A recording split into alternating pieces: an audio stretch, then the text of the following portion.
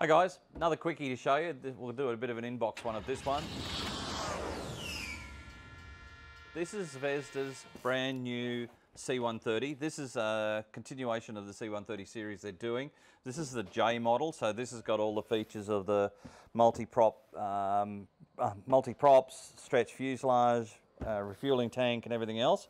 Very, very nice kit. The first one was outstanding. This looks even better. So we have fuselage. So this is the long stretch fuselage of the C-130. So this has got the extra extensions in it. You can see by there's detail inside it as well. Even the undercarriage bay has got lots of detail in it. There's a sponson that goes over that, obviously. So that's very, very nice. Instructions and decals, we'll have a look at them in a second. Clear parts. Zvezda is getting very, very good now compared to the old days of their clear parts. These are much, much clearer and thinner and should work really, really well. Or, however, I will probably crystal clear all the little portholes and everything else just to make it a little bit cleaner. So that's pretty cool. Wings, just it looks like the same set of wings they had in the original kit, because that doesn't really change much. It's the engines and the fuselage lengths that change. The detail on the interior of the kit, there is a massive amount of interior parts. That's the extension for the floors. All these there's refueling probes, various types, interior parts there, more interior parts as part of the cockpit area. The doors have got detail only on the outside, not the inside. So if you want them open, you might have to add some things to it. This is a replacement series of engines, so that's the new style with which will take the different props. This is all your prop blades and things like that. So there's all the curved blades, engine fronts, engine exhausts. So there's quite a lot of detail in that. So that looks pretty cool. That's your second set. So obviously you get 4 engines.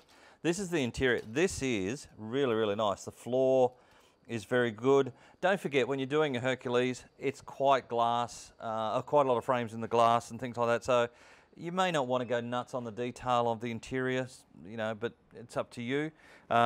This is all various internals. There's even 3 figures, which is nice of Zvezda to do that, which will spruce it up a little bit. You got the seats there. Again, the detail on the interior is very, very good. So that's quite handy. The rest of the interior for the cargo bay area, this is really, really nice. The detail here is very good. There's the features on the floors, on all the sections, the padding there, the different sections there.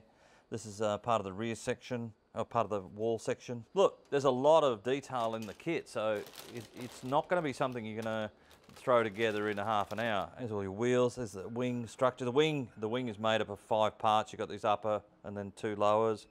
This is part of the sections here. Part of the rear section, the sponsons for the engine, for the wheels. All the wheels are pre-flattened by the look of it. So yeah, look, this is a really, really nice kit. The detail on it is very, very good. The fact that it's the stretch version is really happy. I'm sure these guys have got plans to do more and more Hercules the way they've been talking. We may even get drones and all sorts of things.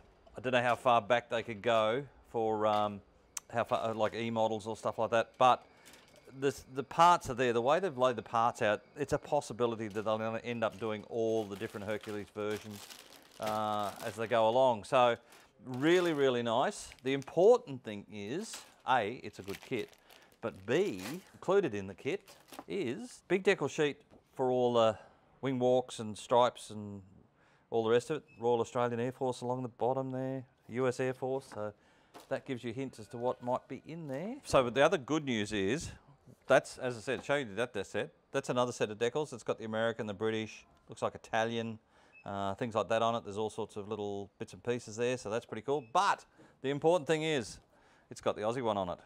So there you go. Actually, it's a French one, I think. But there's the Australian one. There's your codes, A97448. So there's all cool.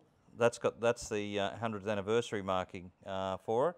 That's not sure why it's got invasion stripes. I think that's to do with the American one. But so it's got Aussie markings on it. So look, lots of there. The kit is beautiful. Can't wait to do one myself. Always wanted a long version Herc. so that'll go well with all the others I've got.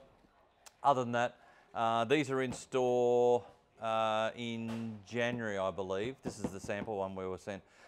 These should be in store in January. However, I think they're going to be limited in their first shipment. So if you really, really want one, grab hold of one, go online, order it, or drop in and see us, or give us a call to get it put aside.